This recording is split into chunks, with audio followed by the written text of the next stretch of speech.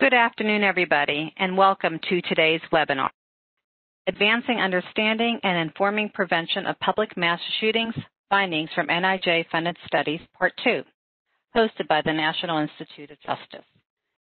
At this time, I am going to turn it over to Barbara Lopez. Good afternoon, everyone. Welcome again today for those of you who joined us in addition to our event we held yesterday, as well as all the new audience. My name is Basia Lopez. I'm a social science research analyst at the National Institute of Justice.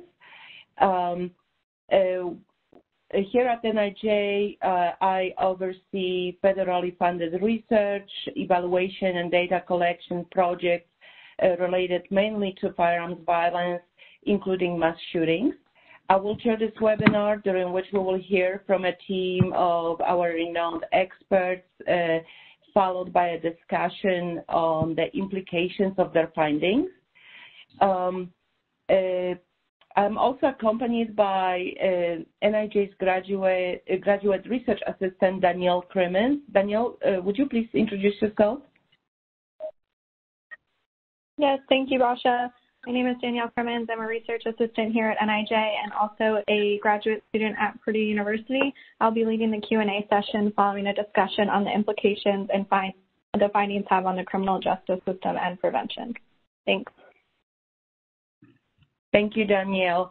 Very briefly, I already spoke to this yesterday, but I would like to repeat it for the new audience, that our institute has sponsored research in an effort to assist our nation in reducing firearms violence by supporting rigorous studies and evaluation of programs. Since the 1980s, we focus mainly on building knowledge and advancing evidence-based practices that aim to reduce the firearms violence and now mass shootings.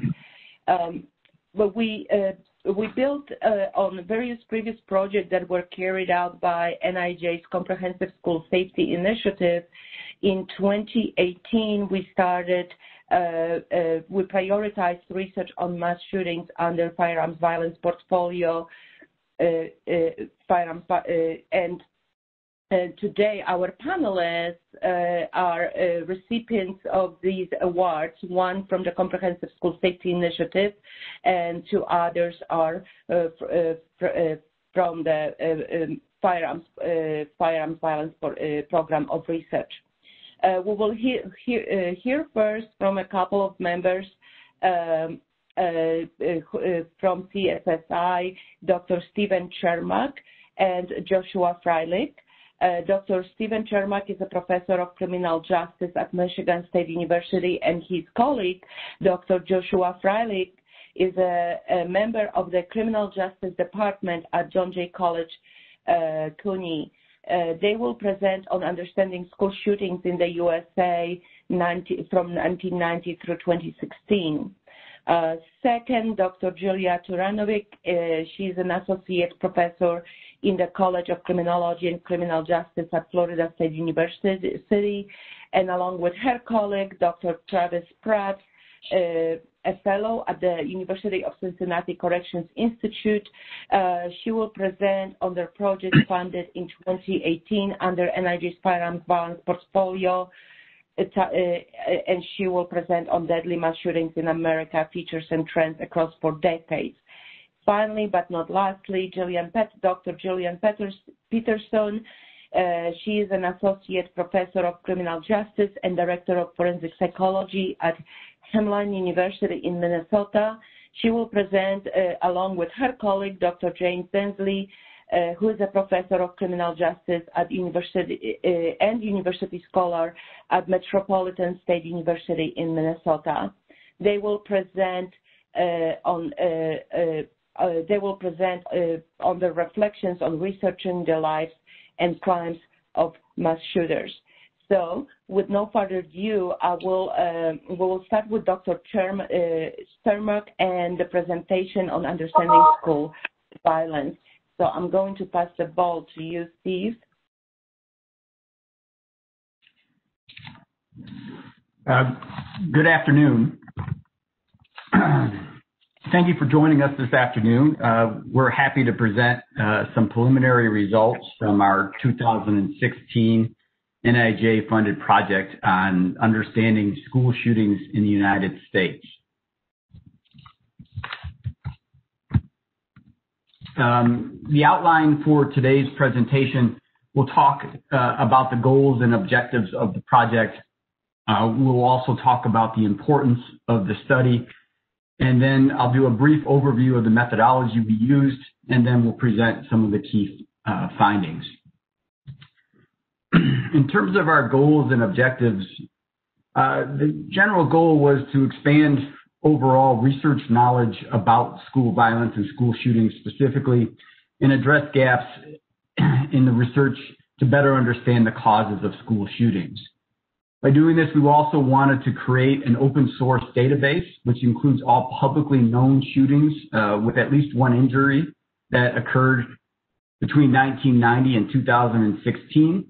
The two theoretical lenses that we focused on in terms of thinking about the school shootings, in order to better understand offenders, we applied criminology's developmental social control theory, and then to better understand events, we applied criminology's situational crime prevention.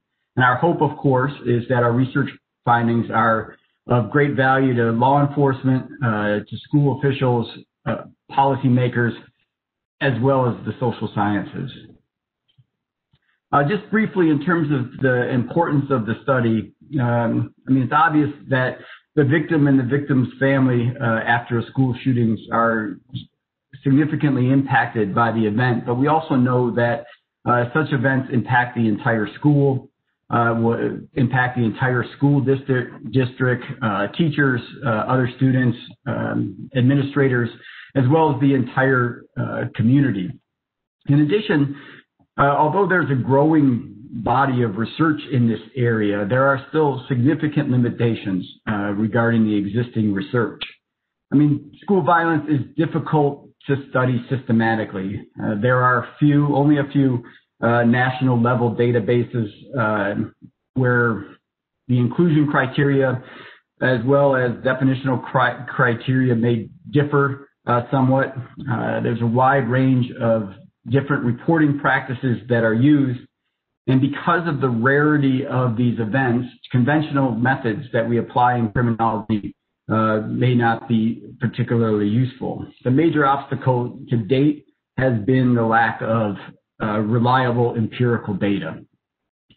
Some other limitations in the research is sort of a general understanding, a lack of understanding of the school environment.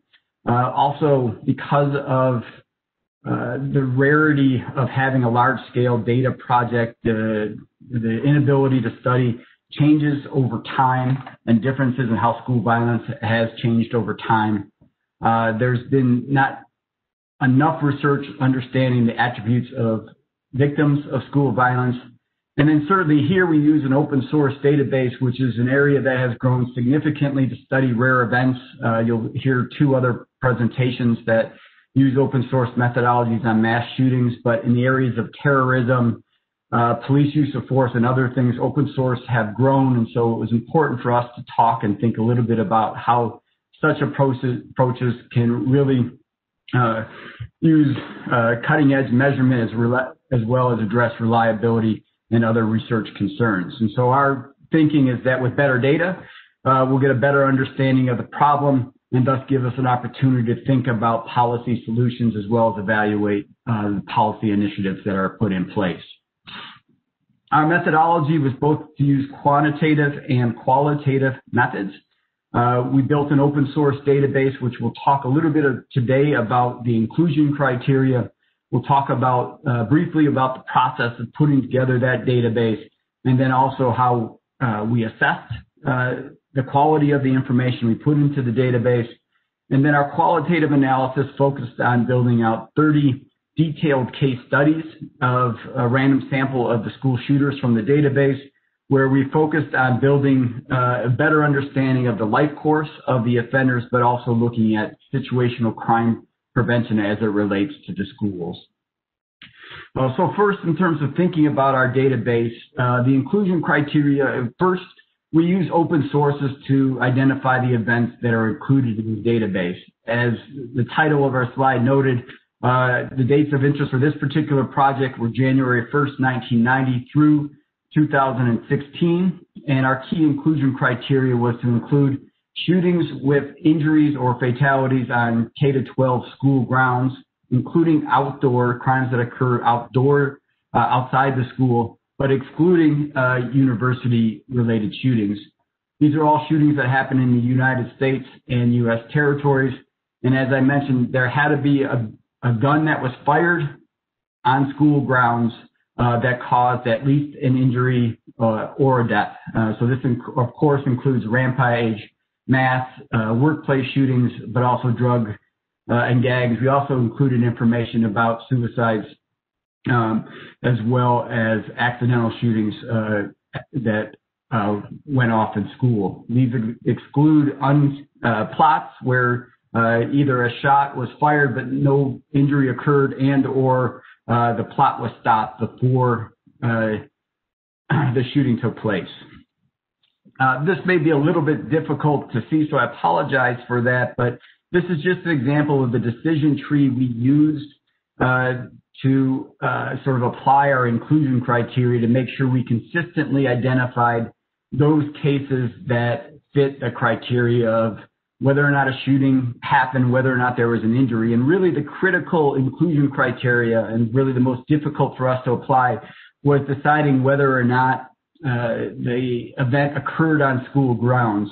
We went to considerable lengths to identify the location of the shooting when it happened outside the school, using a variety of different sources to ensure that the events that got into the database met that particular criteria. In terms of identifying cases, we used open sources. We reviewed over 35 different sources, including databases, other existing databases, looking at scholarly materials, including books, official documents, and certainly using the media as well, looking for a listing of school shootings to try to capture all known school shooting events that were reported in open sources. This slide gives you a little bit of sense of sort of the process we went through in terms of looking at particular events and having to exclude some because they didn't meet our inclusion criteria. So we looked at almost 1,400 different events, and about half of them, for a variety of different reasons, fell out because they didn't meet all of our selection criteria. And of that group, we have 652 events within the database, including intentional shootings, intentional school shootings, but also suicides, accidental shootings, and legally justified shootings. In terms of searching cases, once we identified events,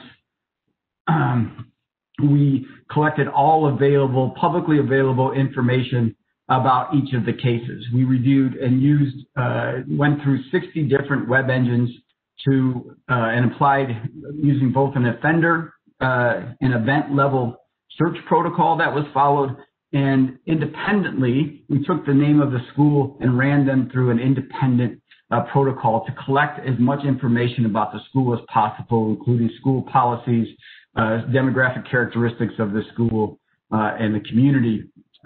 All of our searchers received extensive training on sort of going and using these search strategies, and we identified a variety and a large range of a variety of different open source materials, which we'll talk about more in a second. This slide just briefly sort of shows you the table that we used and we asked our researchers to follow when collecting the open source information. And so they would go source by source. So they'd start, say, LexisNexis. And then after they did a full search using a variety of different search words, they would note in the file that they completed the search, and then they would move to the next source, and then the next source, and next source. And after they got down the list of all 60, then the case would be considered coded. This often led to some duplication of effort, but we also felt that it was better to be overly inclusive of the open source search material rather than to be under inclusive. This particular slide here shows you what I think is a real success in terms of the effort and how thorough we were in being able to collect information about each of these events. On average, we were able to identify about 85 documents for each case, and a total of, we collected over 30,000 documents. As you can see, it's broken down by the type of document. Not surprisingly, the main source of information about school shootings come from news sources, simply because of the newsworthiness of such events. But we were also able to obtain court records on cases, police reports, and police information, including other government documents, as well as website and scholarly material per event. Once we created a search file with all of those documents, then of course we code the information. We have an offender level code book where we attempted to operationalize a variety of developmental social control indicators, as well as a large number of control and other variables about the offender and characteristics of the offender. We also had an event level code book, as well as a school code book. So again, we're trying to operationalize elements of situational crime prevention and other types of indicators related to the event in the school, extending some of the other work we've done in the area of terrorism using our extremist crime database. For the case studies, we created a template that for every case we followed, again, by attempting to dig a little bit deeper into the areas of understanding the offenders and their life course, as well as situational crime prevention. I'm just going to go through a few of the findings.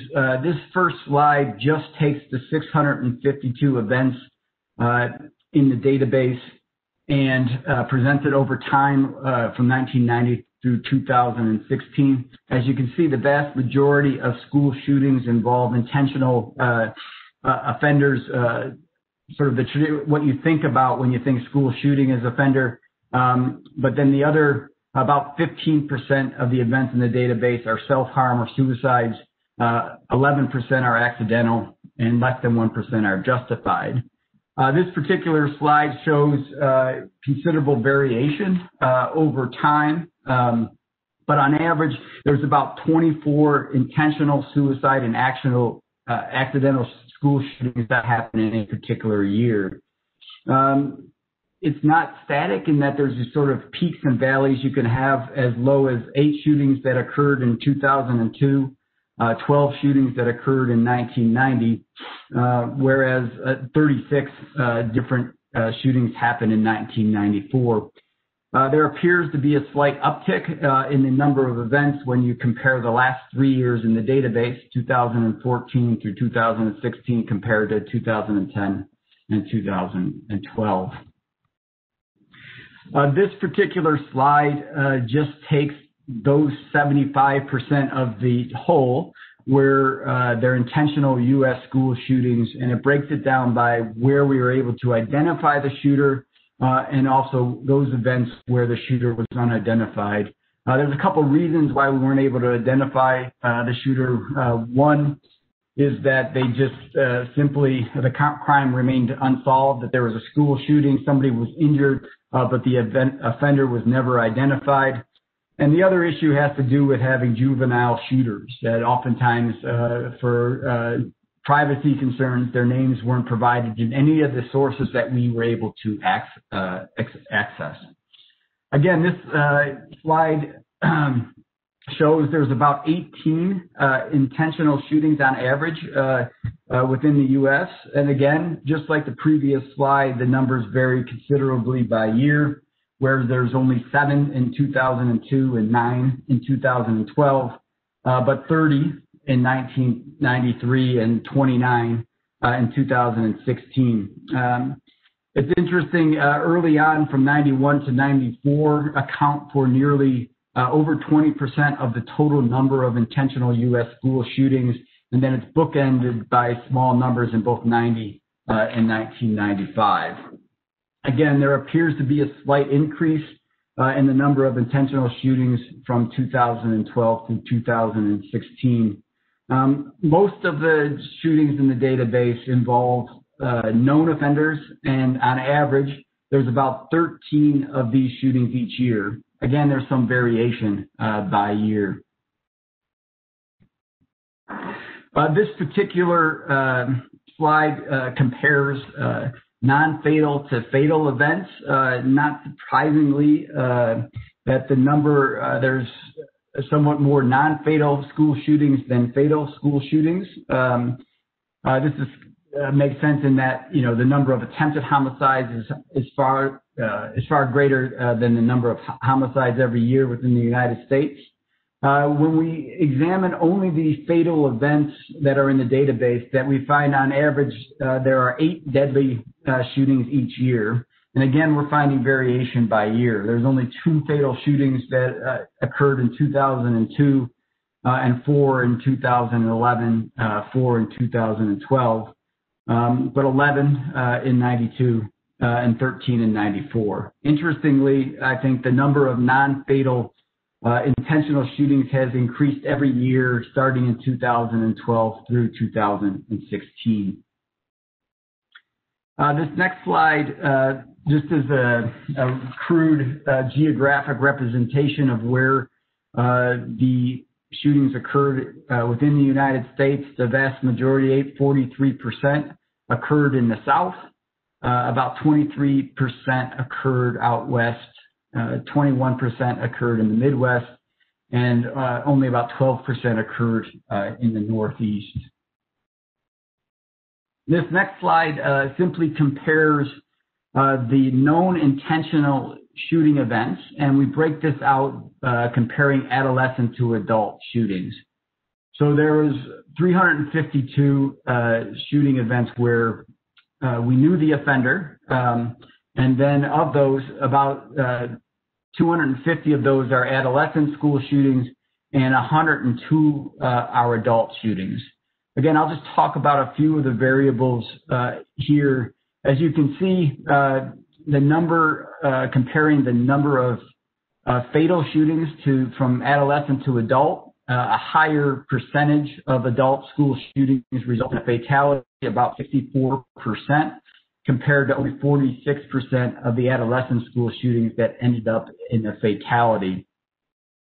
You can see that the number of mass shootings, regardless of what definition you use to sort of operationalize the notion of mass shootings, whether or not you use 3 fatalities or higher or 4 fatalities, the number of mass shootings occurring within schools are relatively rare events. That is, the number of adolescent mass shootings with 3 or more victims was 8 over the 27-year time period from our study, and the number of adult with 3 fatalities or more was 3 during that time period.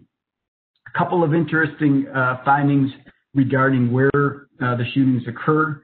The majority of school shootings in our database occur outside the school, someplace on school grounds. 58% of the adolescent school shootings happen outside the school, and close to 72% of the adult school shootings happen outside the school, in a parking lot, in a field that's right next to the school. Not surprisingly, then, the timing of the event kind of is consistent with the events occurring outside the school.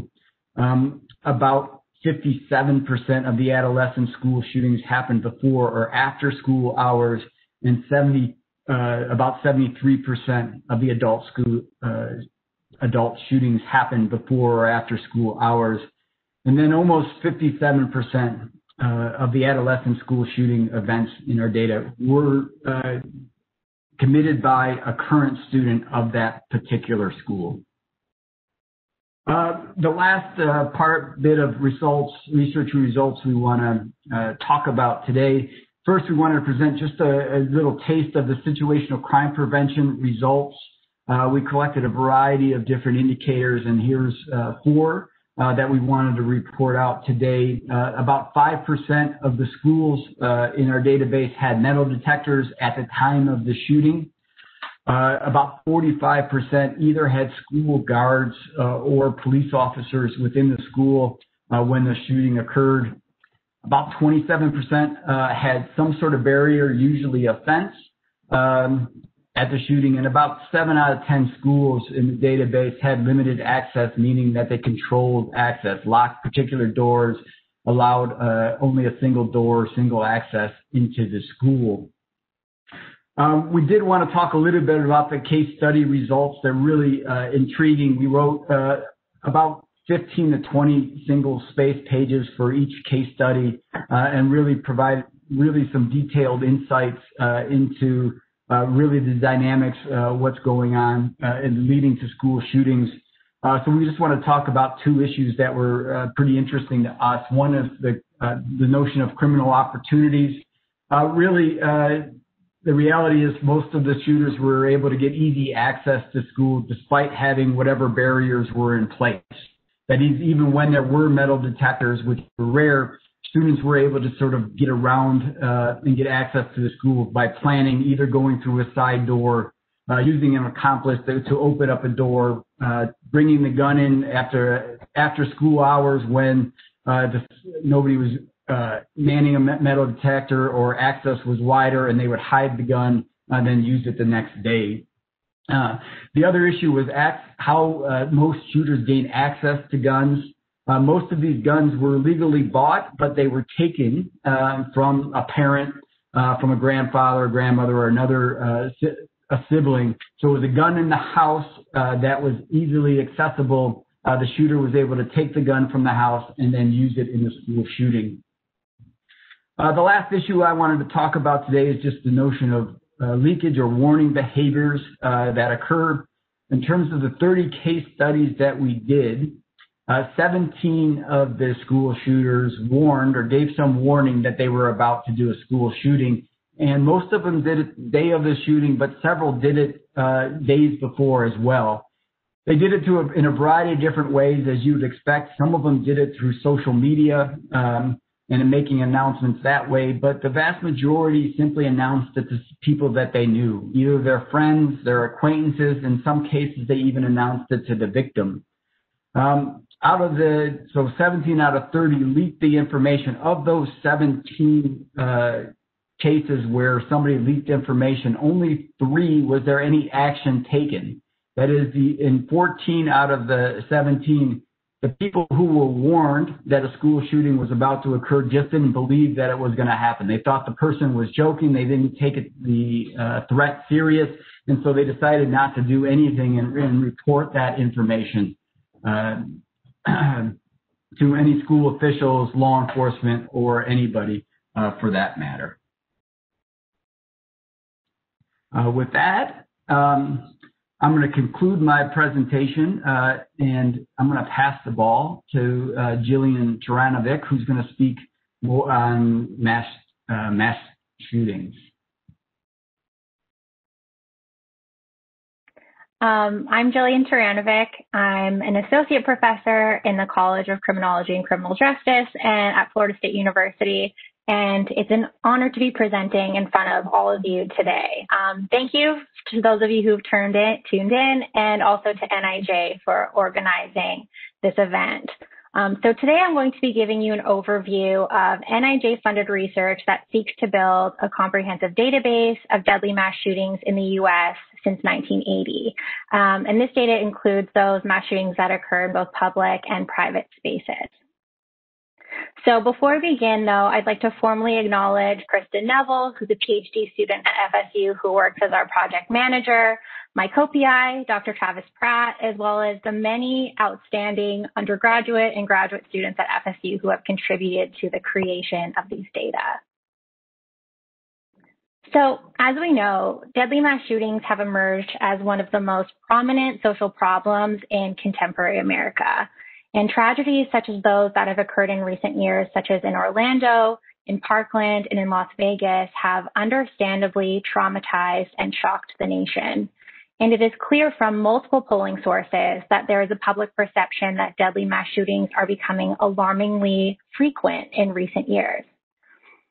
It's not uncommon, for example, to see news media headlines such as these that state that mass shootings are on the rise, that they are spreading like a disease, that they are increasing significantly or that they have more than doubled since Columbine.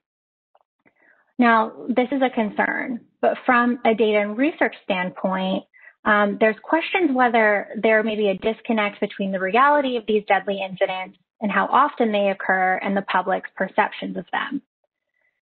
I say this because violent crime in general, it tends to be lower in recent years than it was in prior decades, such as in the 1980s and 1990s. In Patrick Sharkey's book, Uneasy Peace, 2014 was regarded as the safest year in modern history based on violent crime rates. Now, this fact tends to be lost on most of the American public who still report that crime has been consistently on the rise for years. So this chart here shows the disparity between crime rates and the public's perceptions of crime.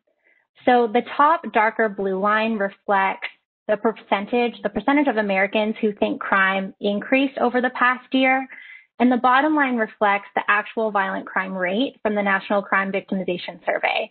So you can see that these people's perceptions don't always match up with reality. And this gap may be due in part to the publicity afforded to high-profile attacks in public spaces, as well as the media's increasing sensationalization of crime. But a more serious issue is that we currently have little in the way of a shared definition with respect to what constitutes a mass shooting. And contributing to this confusion is that existing databases, especially those that are publicly available and routinely drawn from by the media, paint very different pictures of the mass shooting problem.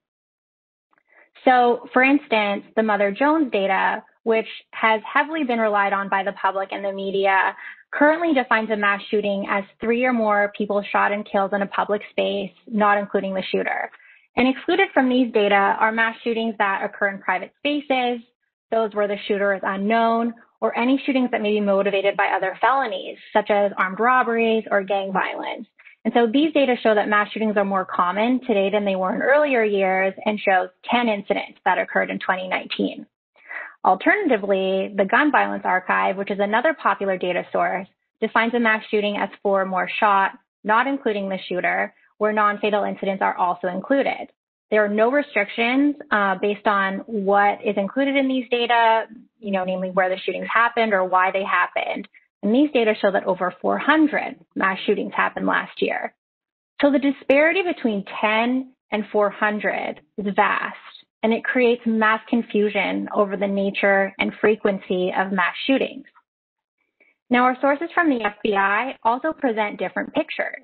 The FBI active shooter data include incidents where individuals actively engaged in killing or attempting to kill people in a populated area with 1 or more firearms. Excluded from these data are gang and drug-related shootings and those that didn't intentionally put people's lives in danger. These data show incidents to be increasing, where 1, for instance, was recorded in 2000 and 28 were recorded in 2019. The FBI supplemental homicide reports, too, are not necessarily complete or accurate in the reporting of mass murders by firearm. There are several incidents recorded in these data that are mischaracterized as mass killings, and there are also other issues in that not all jurisdictions report, and cases are missing even in jurisdictions that do. So altogether, when the body of work kind of looks like this, we were motivated to collect data on mass shootings. And together, when we first started this project, it was clear that there really wasn't any comprehensive, publicly available, or centralized database on mass shootings over time, especially during those years when crime and violence tended to be higher in general, such as in the 1980s and 1990s. And without accurate and complete data going back in time, it's very difficult to determine the extent and nature of the current mass shooting problem. And this is consequential because any successful policy or even a fruitful discussion of what that policy should be about enhancing public safety or curbing mass violence first requires something really important, that those at the policy table have a shared understanding of the nature and extent of the problem itself. And we didn't necessarily have that clarity with respect to mass shootings. So to attempt to fix this issue, with the support of NIJ, we're currently compiling a mass shooting database to assess all deadly mass shootings in the U.S. dating back to 1980. And we aim to identify all mass shootings over time, examine their trends and features, and also to assess the key individual, situational, and contextual features of these shootings in order to hopefully develop better informed and data-driven policies. So we began by defining a deadly mass shooting as one in which 4 or more victims were killed by firearm in one event in one location, not including the shooter, consistent with the Congressional Research Service and the FBI's definition of mass murder. Now, in our data, we include mass shootings occurring in both public and private spaces, including those that may be tied to other crimes or gang or drug violence. So any homicide where 4 or more victims were shot and killed in a single incident. We are compiling our data from open source records, including news reports, FBI data, police files, and court records if available. And we plan to make these data publicly available upon completion of our project. So this effort has proceeded in 3 primary phases. So first, we had to identify all deadly mass shootings that we could find dating back to 1980. The second, to gather extensive information on all of these incidents. And third, to code each incident according to a host of characteristics. Now, we're pretty much finished with phase 1 and phase 2, and phase 3 is currently underway. So we still have a lot more information to code and to analyze, but hopefully I can provide you with at least some understanding today of what the basics of our data look like. So to locate mass shooting incidents, we used 3 primary sources. First, existing reports and data on mass shootings, knowing, of course, that most of these are incomplete. Second, local, state, and national homicide reports and court records. And third, news media reports. So given the issues with existing data sources that I described previously, nothing was automatically entered into our data if it appeared in an existing database. So instead, we validated it through multiple sources and news media reports. And this is kind of what our verification process looked like. So anytime we came across an incident that looked like could possibly be a mass shooting, we verified it through additional news reports, case files, and court records if available. So after extensive searching, we've included and verified in our data 761 deadly mass shootings between 1980 and 2019. Recall that these are not only incidents that occurred in public spaces. So any event where 4 or more people were shot and killed were included. So given that, the first question we can ask is, what does the overall trend in mass shootings look like? So here's what our data look like so far. Now, each bar represents the raw number of deadly mass shootings that occurred in a given year between 1980 and 2019. And so as you can see, the trend over time is relatively flat, indicating that the raw number of deadly mass shootings that occur per year has been somewhat stable over the past 4 decades. So based on this, it appears that mass murder by firearm does not necessarily appear to be a new social problem, but rather one that has been an issue in our society for some time now. So during any given year, the number of mass shootings ranges from 11 to 27. And in our data, the years with the most mass shootings of any kind are 1991, 1993, and 2008. Several years in our data contain more than 20 deadly mass shootings. And so as you can see, these the years that have higher frequencies of mass shootings tend to be more common in recent decades. Now, when I address the number of mass shootings by population increases that have occurred in the U.S. over time, that is when I create a rate of mass shootings, you can see that the trend actually tilts slightly downwards in that the deadly mass shooting rate was highest in the early 1980s and 1990s, although in general, there doesn't seem to be many dramatic fluctuations in the rate over time.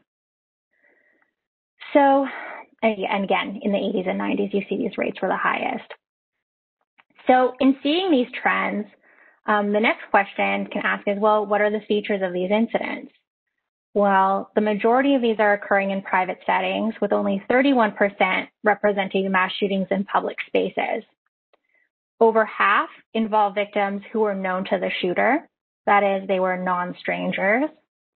And of these non-strangers, most were family members, where family victims are involved in 42% of the deadly mass shootings in our data.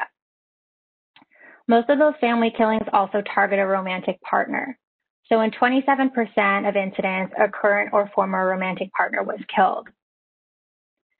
Additionally, 33% of all incidents were also felony related, meaning that they were carried out in the context of another crime, many of which were gang and drug related activities or armed robberies. Incidents also primarily involve male shooters, although there are some female mass shooters in our data in 4% of incidents. In the majority of incidents, victims were also killed by a single shooter, although 22% involved 2 or more shooters. Now, in terms of location, not surprisingly, most of these incidents were occurring in private spaces, meaning a home or a residence, and 34% took place in other public spaces. And note that only 2% of the deadly mass shootings in our data reflect school shootings. So given that we included a variety of deadly mass shootings, including those that were family and felony related, it might be helpful to look at some of the trends in these incidents separately. So first, I'll show you those mass shootings that involve family members as victims. So these are raw counts, and you can see that they tend to be slightly more common in recent years, with the most occurring in 2011. Note, however, that because these are raw numbers, these are not a rate unless they do not reflect or adjust for population increases over time. In terms of felony-related mass shootings, or those that were carried out in the context of other crimes, you can see that these were slightly more common in the early to mid-90s than today, and many of these incidents actually reflected urban violence. The highest number of those incidents occurred in 1992. Now, here's what the public mass shootings in our data look like, those that do not involve family members and which were not carried out in the context of another crime. So you can see that the trend is increasing slightly, and that the trend increase reflects on average, though, 3 incidents from 1980 to 2019. And you can see in recent years that these tend to be more common slightly. So in addition to whether mass shootings have become more frequent in recent years, I mean, there's also questions raised concerning the number of victims killed in these incidents each year. So in our data, the range of victims killed is between 46 to 164, and the 2 deadliest mass shootings have occurred in recent years. So the next question is then, are mass shootings becoming deadlier over time? So here's the raw count of victims killed in mass shootings per year in our data. And you can see again a slight increase.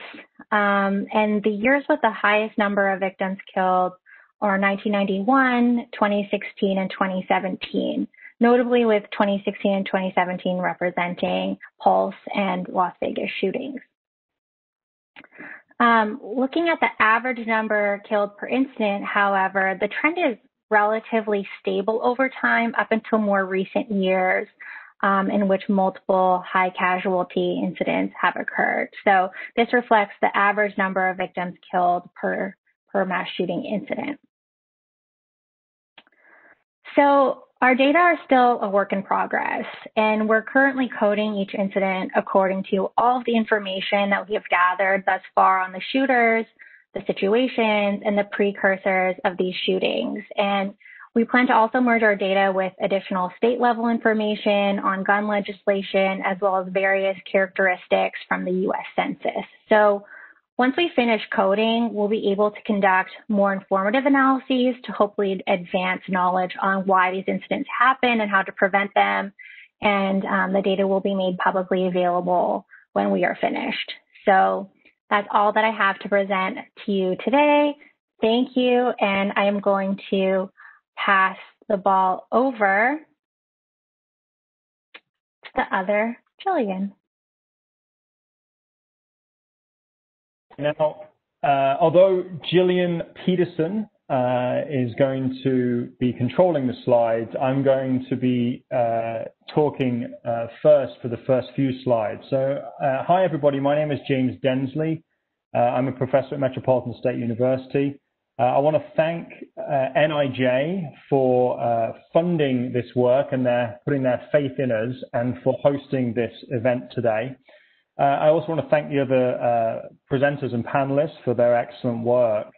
And then also, although it's Jill and I's name on this presentation, I'd be remiss if I did not thank the students at Hamline University who helped us build the database that we're about to talk about and also supported many aspects of this project. They have been fantastic, and we would certainly be lost without them. And so I just want to acknowledge them there. So very much like the previous presentation, there was a lot of work on the front end of this project establishing exactly the phenomena that we were focused on. And our work is slightly different to what was described by Gillian in the last presentation, which is that we are focused on only public mass shootings, not private mass shootings. And also we are focused on shootings that are separate from felony offenses, gang-related shootings, urban violence.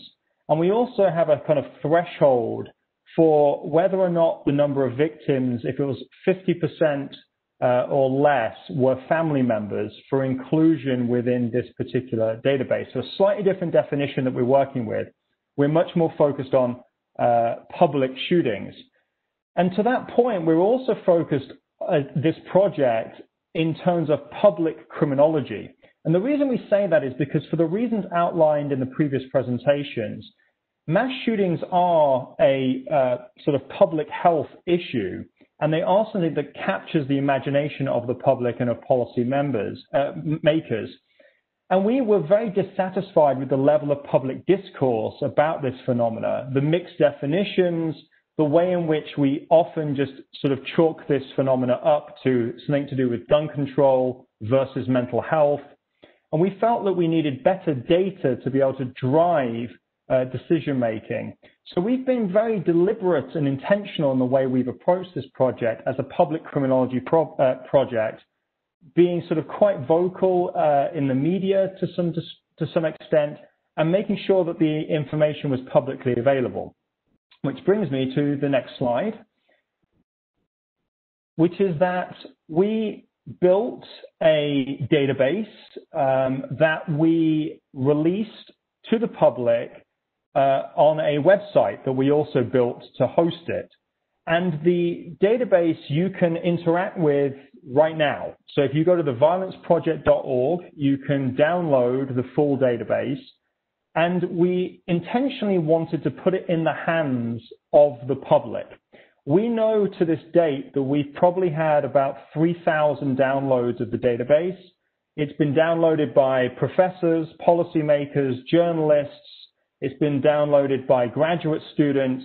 And we're really excited about that, and we encourage it because we know that there's super smart people out there that are going to do really cool things with the data, and we want to encourage them to do so. And so here I am again in public saying, please download it, please play with the database, and if you find interesting things with it, publish with it, just acknowledge us when you do. But we want to make sure that we're getting the information out there so we can influence decision making. Now, the database actually has 166 different variables looking at the life histories of mass shooters. And that was really a major focus of this work, which is not just to address the events themselves, but the characteristics of the perpetrators. And with regard to that, we have looked at everything from their high school records through to their mental health histories, to how they got access to guns. We also have within the database a tab that focuses on the victims of the mass shootings, because we want to be very intentional about making sure that their lives are also documented in this project. And much like Jillian outlined in her presentation previously, we went through the same sort of coding process. In fact, it's almost identical, the process that we went through in terms of identifying the shooting cases and then using publicly available sources and records to try and get as much information as possible about those events and about those shooters, including primary sources and secondary sources. Now, what is different about our project to the others, however, is it includes a pretty extensive qualitative component. So back when we were first at the beginning of this research project, we were using what was the existing publicly available databases out there. For instance, the Washington Post had a database which is built on Grant Dewey's work. Grant Dewey was one of the teams that presented yesterday in part 1.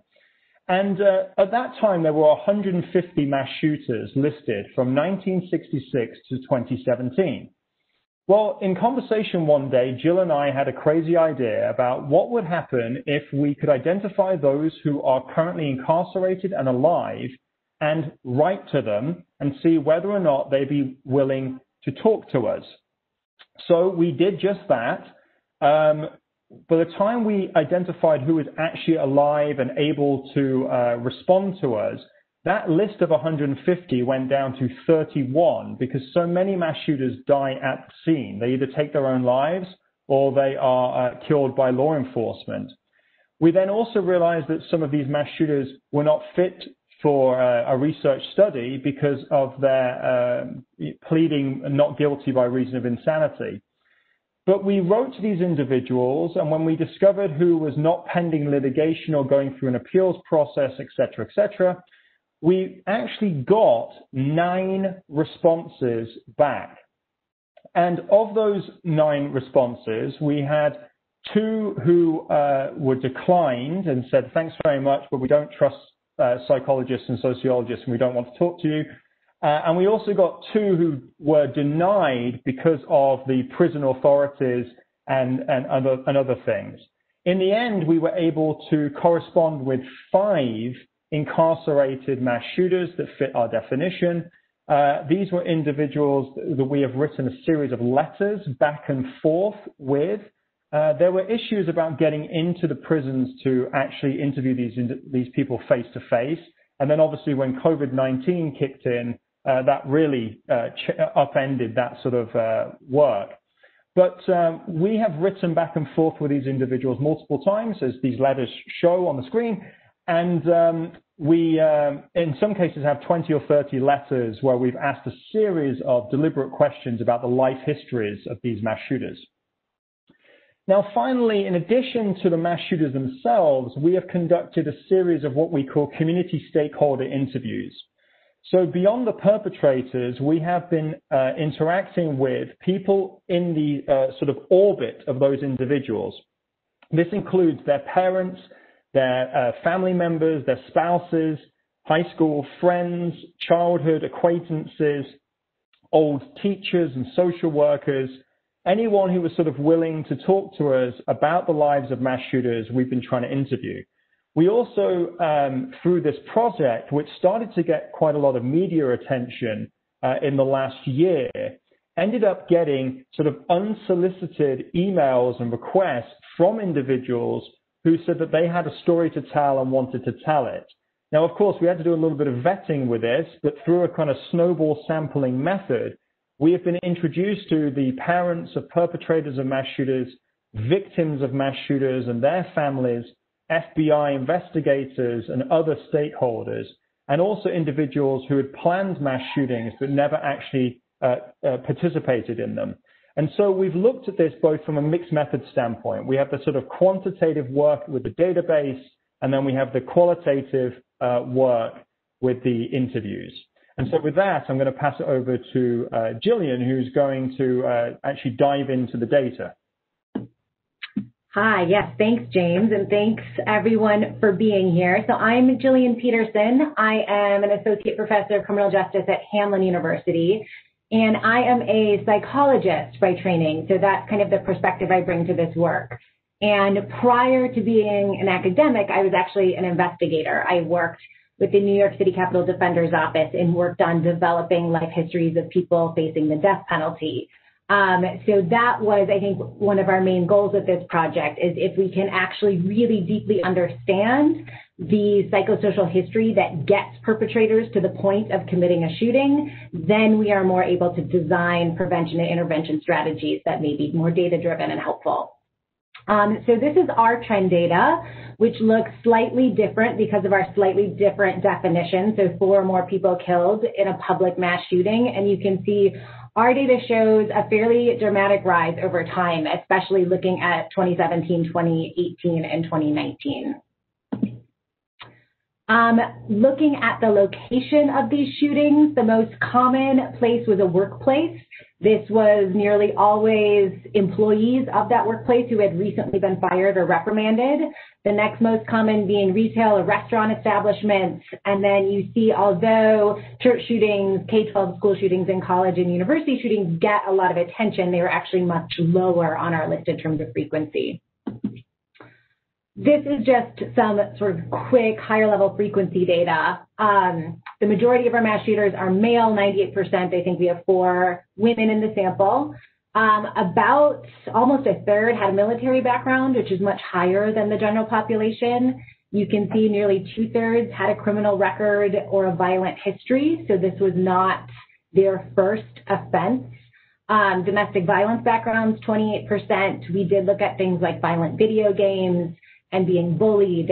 And we took kind of an in-depth look at this variable we called in crisis, which nearly or over 80% of our sample met criteria. So we defined being in crisis as a marked change in behavior in the days or weeks leading up to the shooting, which was communicated to other people.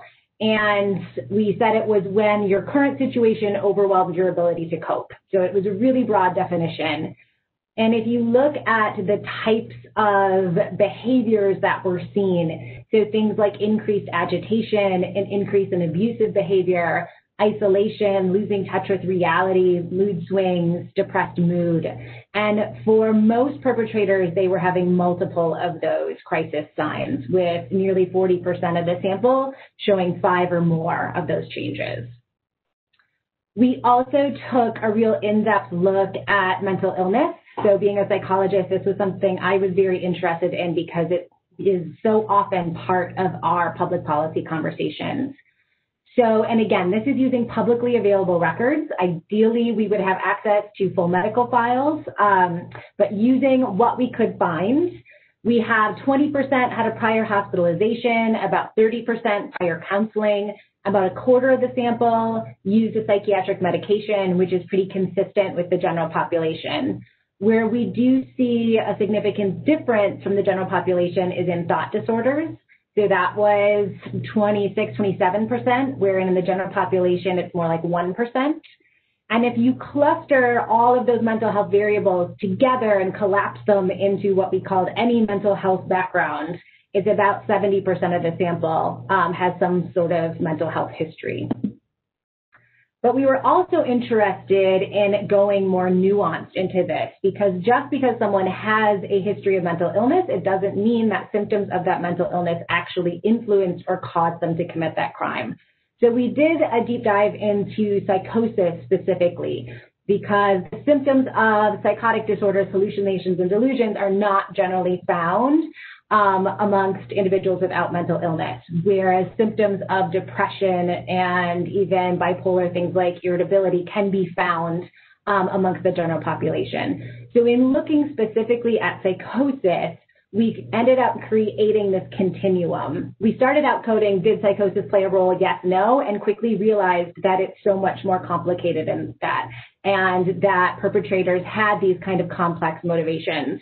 So we found that psychosis played no role in the crime 70% of the time, a small role 11% of the time, a significant role, but it was not the only motivation, around 9% of the time, and then psychotic symptoms completely motivated the crime 10% of the time.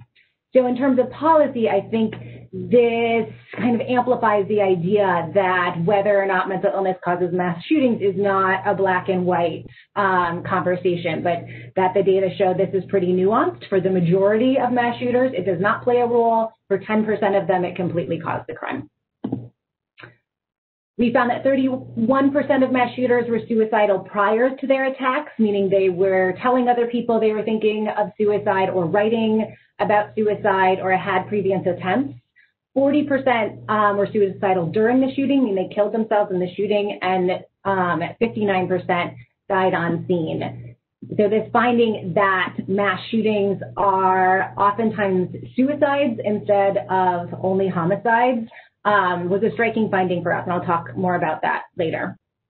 We looked at motivations of mass shooters, and this is tricky to code. We used all of the available data we had, so including what the perpetrator stated their own motivation was, interviews with other people who knew the perpetrator about their motivation, and then looking at what the precipitating incident was. And we looked at these over time, so 1960 to 2000, we looked at 2000 to 2015, and then we looked at the last 5 years. So you can see employment-based shootings. These are typically workplace shootings.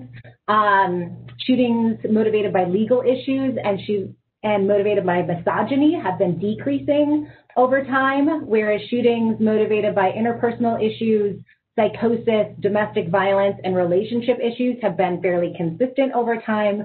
And where we've seen the real increase in the last 5 years is mass shootings motivated by racism, by fame seeking, so kind of that quest for notoriety, and religious hatred. We also ended up building an additional database that is our gun database. So in that database, it has every gun that was used in a mass shooting since 1966. So it has 378 guns in that database, including the exact type of gun it was, when it was obtained, how it was obtained. And you can see handguns are used most commonly, 56% of the time. Assault weapons are used about a fifth of the time, which is significantly different than other forms of homicide where assault weapons are only used around 1% of the time. And like James says, we also did all of these interviews. And for us, I think that was a really, it was a really powerful project. I think it made us realize the importance of these types of case studies and those subjective narratives. And it served both kind of as a validity check for our publicly available data. So we could look and say, here's what the publicly available data says. What does our interviews and in-depth case studies say, and do those match? It also sort of let us discover new themes within the interview data and then be able to look at those within our quantitative data. So in some cases, we interviewed people on both sides of the same mass shooting, so a perpetrator's parents and a victim's parents, and you just really got these powerful stories of trauma and of coping and of resilience. And we just finished writing a book really heavily based on the interview data that will be released next year. So in terms of themes that really emerged from the qualitative data, one was trauma, that sort of very significant adverse childhood experiences were really common amongst mass shooters. This is oftentimes sexual abuse, physical abuse, a parent committing suicide, really significant trauma. That mass shooters reach this breaking point and oftentimes become suicidal, that this is meant to be their final act. That was a common theme that emerged, and these noticeable signs of crisis that people were noticing. 3 we're calling social proof, but kind of capturing the idea that mass shooters study other mass shooters, that they look for guidance in what people have done in the past, that a lot of them get radicalized online in that search for kind of validation and feeling part of something bigger than they are was a really common theme. And then 4th is opportunity. So just perpetrators need both the means to shoot, access to guns, and access to the places and people they want to target. And the places and people they target were really representative of that grievance that they held. So just to touch on some implications, some early implications from our data. In terms of the firearm data, it would indicate that closing illegal loopholes is really important, and safe storage, which was talked about in the first presentation, so that school shooters tend to almost exclusively get their guns from family members that they're stealing. Another big finding was that school shooters and workplace shooters in particular are insiders, not outsiders. So they are students of the school or employees of that workplace, which can lead to some questions around our current strategies around things like drills and hard security, because the perpetrator would be going through that same security and through those same drills. The fact that the majority of our sample was suicidal and that there was noticeable signs of crisis made us think about suicide prevention and what we can learn from the world of suicide prevention and apply it to potentially prevent mass shootings. Because when someone is actively suicidal, our traditional deterrent strategies are not as effective if someone plans to die in the act. So what can we learn from the suicide prevention world? Same thing around things like punishing threats and criminally charging threats. We know in many cases that only exacerbates the grievance and intensifies the crisis.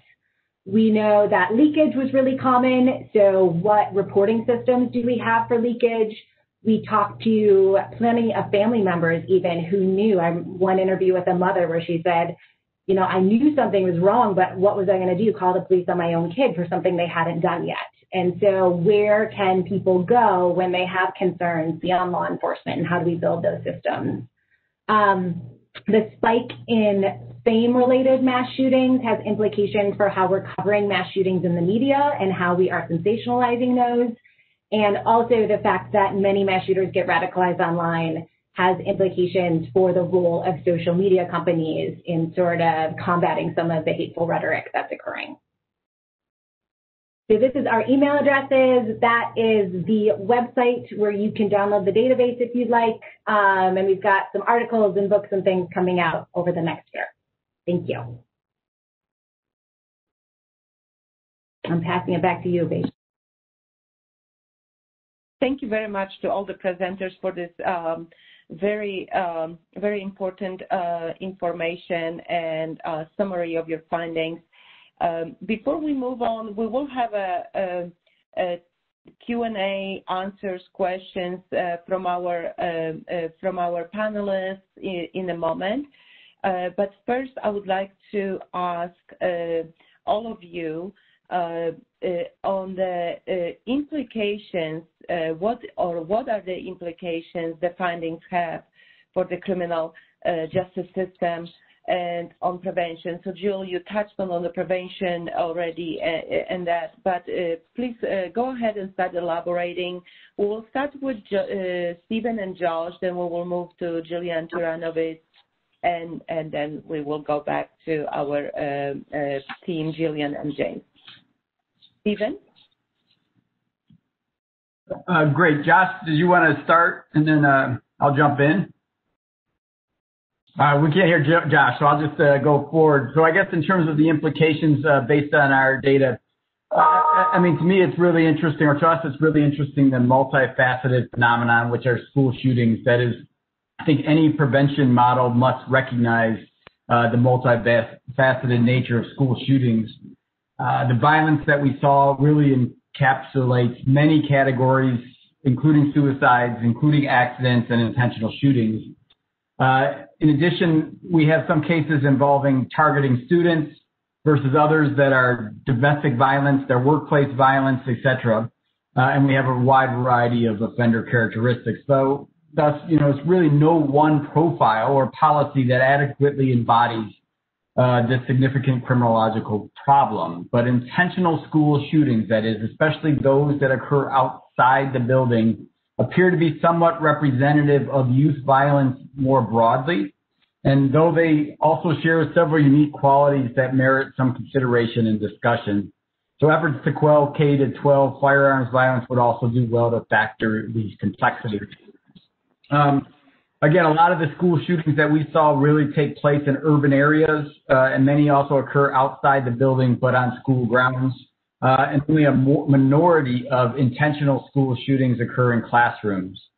Many shootings occur when school's not in session, at night, or on the weekend, or during a break. And some of the school shootings were gang-related as well as drug-related. Thus, a lot of school shootings, while happening on school grounds, are not school-related. It appears some of these shootings are wider community problems that spill into the school, and prevention efforts need to consider the complexities. The only other thing I'd say, and I'm probably speaking too long, but the leakage variable that Jillian and James just mentioned, as well as with our data, is really an important finding. You know, our deeper dive in the finding shows that there were interesting differences in leakage across modality, type of warning behavior, as well as a time lapse between behavior and a shooting occurring. Most of the shooters, when sharing their intentions, did so offline, primarily conveying their thoughts to their friends. And one of the key challenges we saw is that most warnings, most leakage occurs very close to the time of the event. So it's sort of crucial to think about policies that recognize this really small window of opportunity to take advantage of in order to prevent an attack.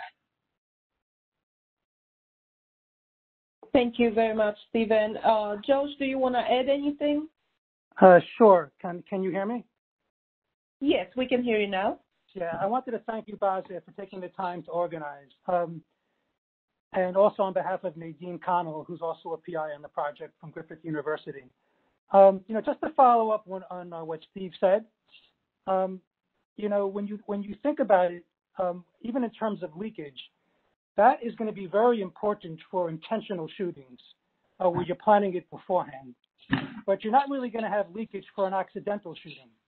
So I think it really highlights that and Steve noted this already, but it's really a multifaceted problem. And in some sense, when you look at school shootings as a whole, it's really a series of problems that occur in school grounds, right? So you have the accidental discharges, you have suicides, you have the intentional shootings. And it's the shootings where students are potential targets that get a lot of attention. But we also have intentional shootings that involve domestic violence or workplace violence, and they might require a different type of strategy.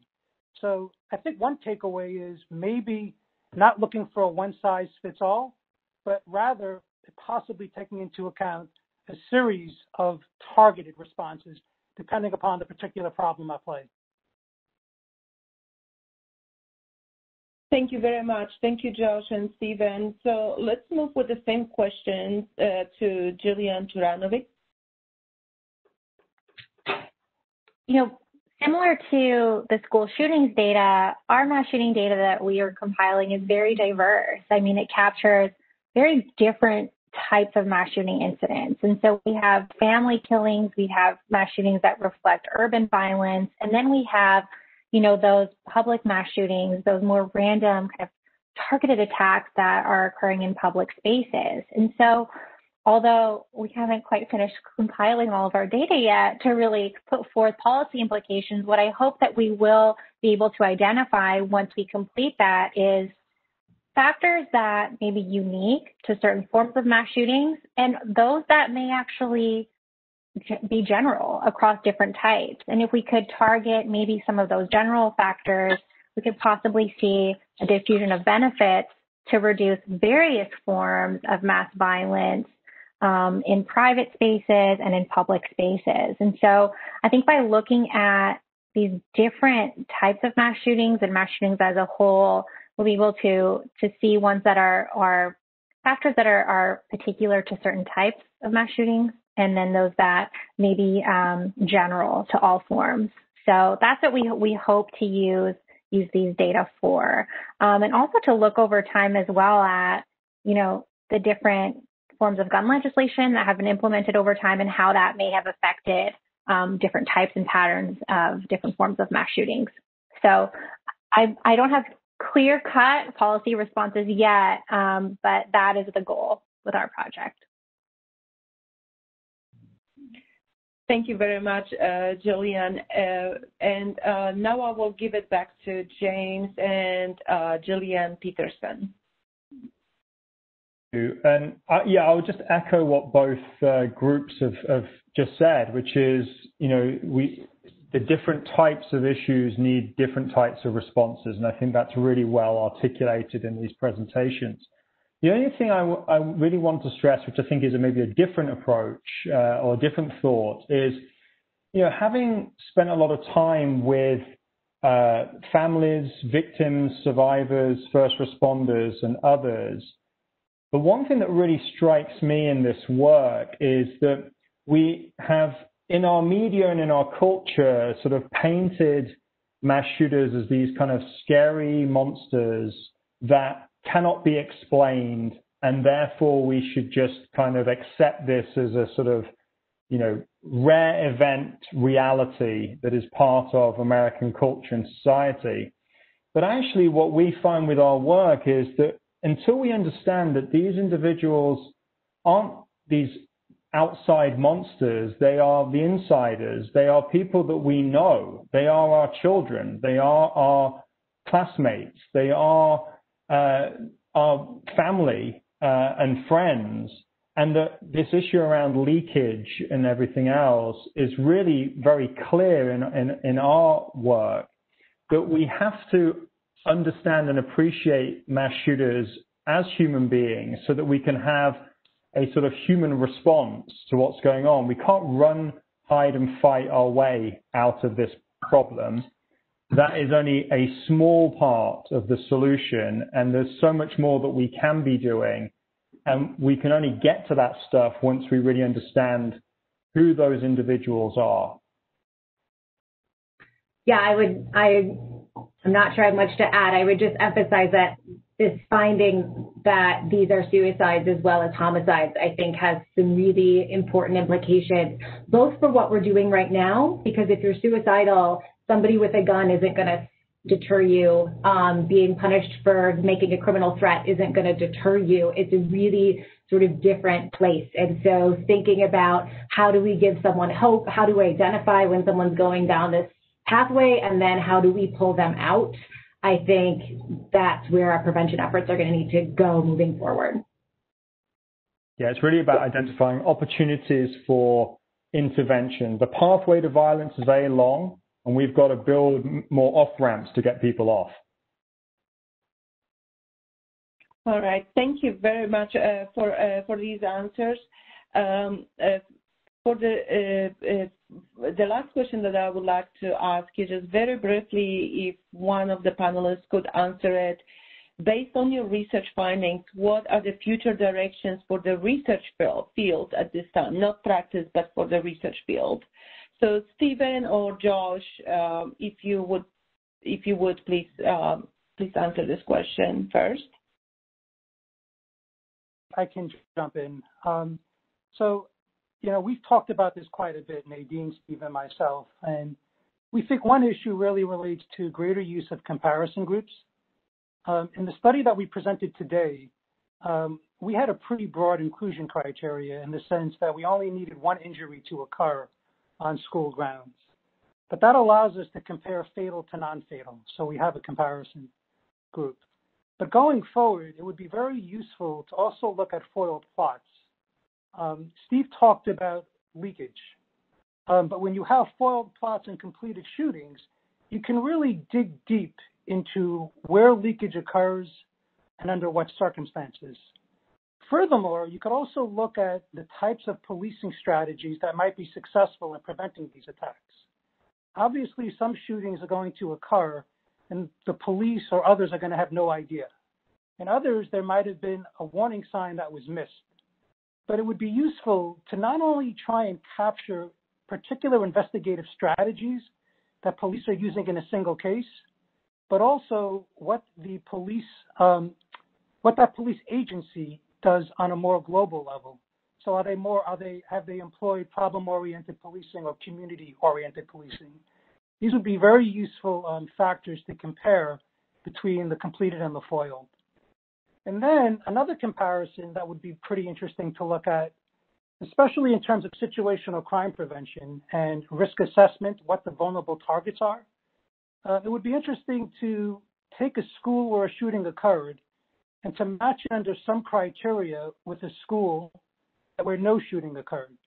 So then you could really begin to dig deep once you do this comparison to find out, are there particular attributes that make a particular type of school more vulnerable to attack? And then finally, all of the projects today have used open sources, as Steve and the others have noted today. Open sources have become so much more popular to study rare events in criminology. But with the greater use of open sources, we also think comes greater responsibility. So I think as researchers, we should think about ways to make the raw data that is being used to code these variables more transparent. And there are a number of ways that this could be done, such as talking about the types of documents, which we did a little bit about today. But for key indicators and key variables, in addition to the substantive value, it might be useful in creating reliability indices as well, where you could look at the types of information that give you the value for that code, whether there was any type of contradiction among sources, the number of sources, and the level of confidence, and then share that with other academics as well. So moving beyond just here's our database, here are the values, giving researchers the opportunity to dig deep into the raw data behind the values. Yes, and the same question, thank you very much, Josh, for this. Same question to Jillian Turanovic.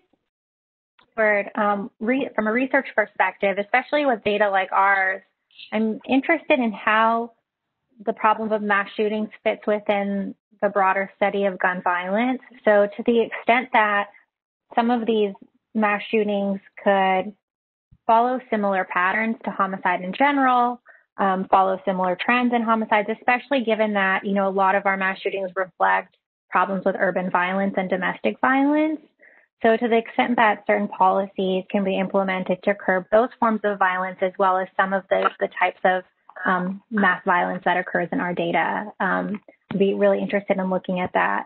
And in addition, the extent to which different types of gun laws not only impact the incidence of mass shootings, but also the conditions under which these laws are most effective. So are there certain forms of mass shootings that they're most likely to deter, and how they impact, just different forms of gun violence in different situations and different populations. So I think in the future, maybe merging some of the general research on gun violence with mass shootings to see if there's overlap there. And again, to hopefully curb violence in general. So that's all I have. Thank you, Jillian, very much. And back to James and Jillian again, please. Yeah, I would say one question that springs to mind is how COVID-19 impacts public mass shootings. So, you look at this year, for example, and we had a mass shooting in Milwaukee back in February, but we've not had another public mass shooting, 4 or more people killed by the sort of definition that we were looking at since then. And I think that's because of 2 things. One, opportunity. When public places are shut down, you can't have public shootings. And 2, I think it's the impact on the contagion effect to some degree. What I mean by that is we're not talking about mass shootings anymore. The media is not talking about them. We are focused on other issues at the moment. Young people are focused on other issues. And maybe that's having an impact as well. So that in turn, though, gives us some sort of indication of like what possible intervention points might be in those ways. So that's certainly a research question I think would be very interesting to look at if it were possible to do so. And also that depends how long the pandemic lasts as well, I guess. And then I think the other thing as well is just to echo what Jillian T said earlier, which is, thinking about mass shootings in the context of what we already know about other forms of violence, particularly gun violence, and how there is similarities but also differences with this type of phenomena. Where does this fit in terms of urban violence and gang violence? Where does this fit in terms of domestic violence, and so on? And so that, I think, which is why I'm very excited about her project and the ability to be able to sort of separate these things out. I think that's going to be really great. Thank you, James. Jillian, would you like to add anything? I think James covered it. We can move on to other Q&A. Terrific. Thank you very much. And again, thank you to all my panelists for your excellent presentation and for sharing all this information with us. I will pass the ball now to my assistant, Danielle, and she will ask some questions from the Q&As that you posted during this webinar. For those of you who cannot stay online, I encourage you to look forward to an email when we will send a recording of this presentation. Thank you. Danielle? Thanks, Basha. This first question is for Joshua and Stephen. 45% of schools had a school guard or officer at the time of the shooting. Does that mean they were employed assigned to the campus for the school year, or they were physically present at the time of the shooting, since so many occur outside of school hours? Yeah, I'll answer that. It's a great question. Thanks for whoever sent that. We've looked a little bit at that and it actually applies to all those situational. One of the issues we're thinking about for all the situational crime prevention related measures in terms of making sense of whether or not they matter, whether or not they contribute to differences in fatal versus non-fatal. So in general, what we presented there, the 45% represented whether or not the school had a school officer or a school guard. That's it. But looking at it and sort of breaking that out by, looking at just the events where the shooting happened during school hours and whether or not they are present is an important element of that, understanding that phenomenon. Thanks for the question. Thank you, Stephen. This next question is for Jillian T. What are the characteristics of female shooters? Why are men so dominant in mass shootings? That's a good question. The majority of female shooters in our data were women who killed their families, and there was maybe one or two that were operating with men to carry out mass shootings. And so I don't have the answer for why these tend to be so male dominated, but like other forms of violent crime, men are overrepresented here. But hopefully when we start coding more about our sources and triggers of these events, hopefully I can get some more information. But the female shooters are interesting. And yeah, the majority of those are family-related shootings. Great. Thank you, Jillian. This next question is for James and Jillian P. with regards to the database. You mentioned having a tab for the victims of the shootings. Was this focused on victims who were killed, or does it also include victims who were injured? I can take that. The victims database is just victims who were killed. We would have liked to do also injured, and we may add that in the future, but in terms of being able to gather enough information about them, like their name, and it includes like gender, race, and if they knew the perpetrator, we just started out with victims killed. Great, thank you. This next question goes back to Stephen and James.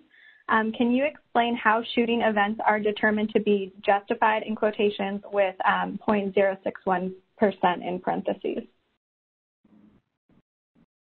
Sure, I can take it. So I believe that's referring to, we had 4 cases that we classified as legally justified. Those were cases where it was investigated and no charges were ever brought. So it was deemed to be a self-defense situation. I don't have the facts of all of them, but I believe at least one of them occurred outside after school hours, and there was some type of altercation in the yard. And then after the investigation, no charges were ever brought.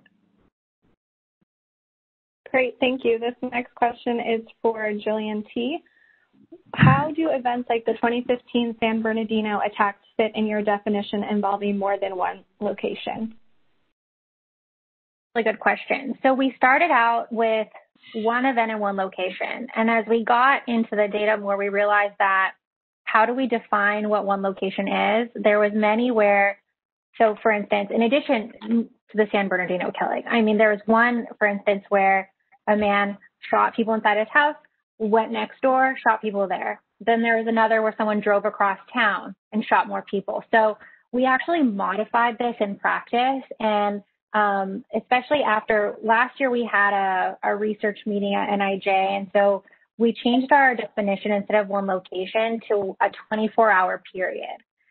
And so if these are now shootings are occurring in a 24-hour period and 4 people died or were shot, we're including it. So that's how we got around that issue, because it was too tricky to try and determine what's a certain mile radius that someone may have traveled.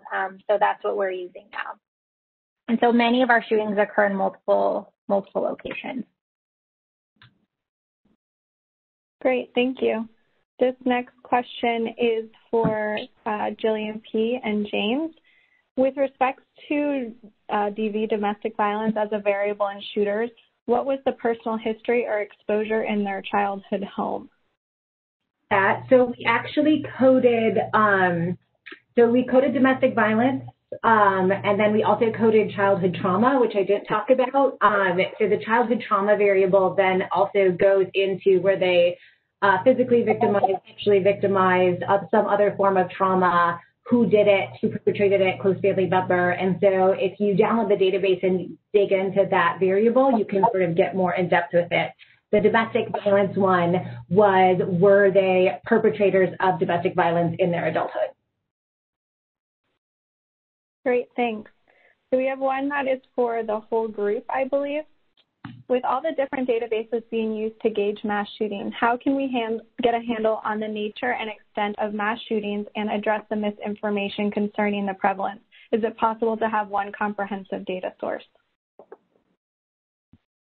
I'll jump in, and then the mass shooting folks can, I think it's a good question, but I don't think it's necessary. I actually think there's extraordinary value in having a variety of different databases coming at this from different perspectives with somewhat different inclusion criteria and definitional issues, and sort of bringing those out. All of us, I think, if we could just talk probably for hours in terms of some of the data-related challenges we faced and the decisions that we made, and they made sense, and we sort of lay them out in terms of, but ultimately it impacts, sort of the end, as well as what we find. And I think that's okay. It's just sort of one lens that you can look at an issue like mass shootings, and then you can look at another data set, and it's another lens, but they're both important lenses to really get a good understanding of the problem. All right, thank you. Did anyone else want to answer? Sorry, go ahead, Jillian. No, that was good. I was just going to say that I really agree with Steve. I think the diversity is a great thing. And as long as you're very clear on what your definition that you're using is, and so people can interpret that accordingly, and recognize that depending on how you define the problem has consequences, and not, so if you're defining a mass shooting as 4 more people shot, but not necessarily deadly, that doesn't mean that there's 400 incidents like Vegas or El Paso happening in a given year. I think it's just being mindful of the definitions that you use, but I agree that the diversity in data sources is a good thing. It's how you get all different kinds of information on different features of the problem. Great, thanks. I think we are now at 15 minutes over. I think I'm going to hand it back to Mary Jo. I really appreciate that, and thank you to all the presenters that offered their presentation today. It was wonderful. So on behalf of the National Institute of Justice and everybody here today, I would like to thank you very much for joining today's webinar. Have a wonderful day.